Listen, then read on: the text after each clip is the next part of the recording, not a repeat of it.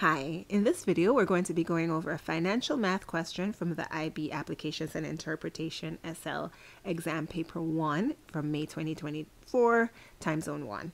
Alright, so let's begin. In this question we have somebody who deposited $100,000 into a savings account.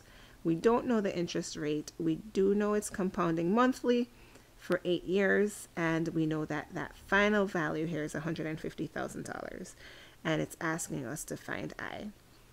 All right, so we do know that we have a formula for this, but the IB exams, especially applications and interpretation, pairs really well with the TI-84 calculator, and that financial solver can really help in this question. And that's what we're going to be using for this particular question. So as I mentioned before, he's starting off with that $100,000, and that's going to be our present value. And that $150,000 is the final value. So we have PV and FV. And our number of time periods, we have 8 years, but it's compounding monthly. So there are 8 times 12 months. And so all of this is very important. And so now we're going to go ahead and take out our calculator. And so this is very similar to the calculator that you have if you have that TI-84 calculator. All right, so here we have that information. Let's pull that up so we can see it. And in order to access our finance calculator, we go to apps. So apps is in that third row down on the left side right next to math. All right, so once we open up apps, we see TVM solver as our first option. And so we're going to enter that. And now we go up to the top and we enter all the information that we just found in the question. And so 8 times 12 we can actually put as 8 times 12, or we can put the number there. And it was already 96 there. All right, we're being asked to find I. We don't know what I is, and we're going to just put 0 as a placeholder to hold that spot for now. And it looks like all the numbers were already in. So PV is 100,000. And so here is what I want to point out. This is a mistake a lot of people make, or something a lot of people don't know, that previous value or one of those values, either the previous or the future value, should be negative. One has to be negative and one has to be positive for this to work. So I put my present value in as a negative number. And so that's negative 100,000. PMT is payments. No payments are being made from or to this account, so we leave that as 0. And our future value is $150,000. For PYCY, we just put 12 because monthly payments are happening. So that's the payments per year. And we put those numbers to match, 12 and 12. Once we have that all in, we go back to the thing we're trying to find, which is interest.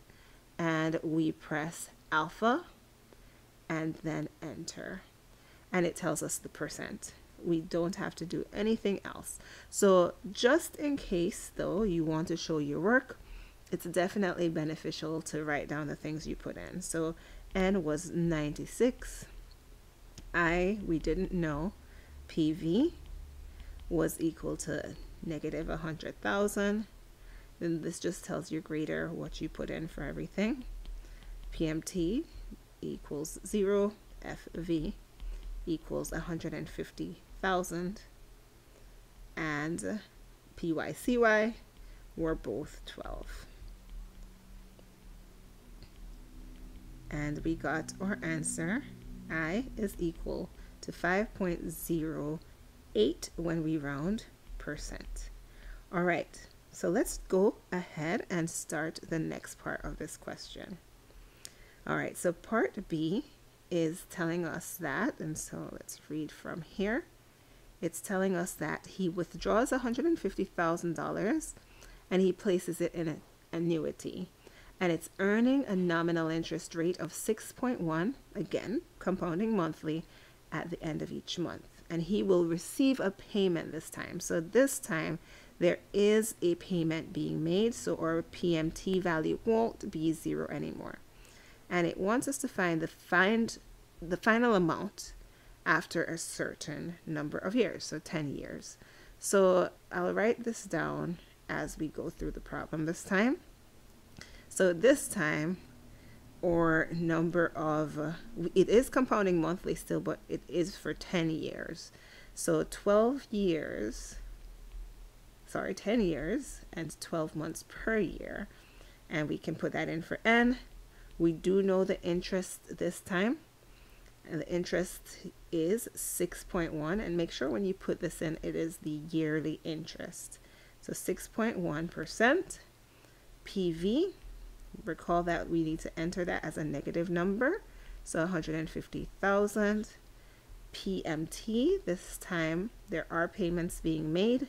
It is 1,000. PV is equal, FV, the future value, is something that we don't know. That's actually what we are trying to find, the amount remaining in the annuity at the end. So question mark there. And let's go ahead. Oh, and CYPY, since it's still compounding monthly, is 12. All right, so now we can enter these values into our calculator in our TVM solver. Let's make sure there we go.